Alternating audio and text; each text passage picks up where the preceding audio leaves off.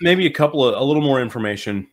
One is this house currently has an above ground pool in the backyard. Do you have opinions on that? Or Yeah. do you know any information? Does it add value or? I've never done an above ground pool. I don't know what that'll look like. Two of our Airbnbs have pools.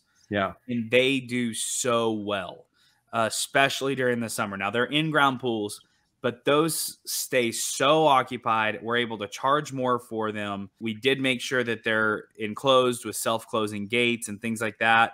We did add a $1 million liability policy just in case something were to happen, because a pool is a lot of liability. And so I would do those things. Yeah. But I love the idea. I think a pool is very much a differentiator in the market, especially during summer.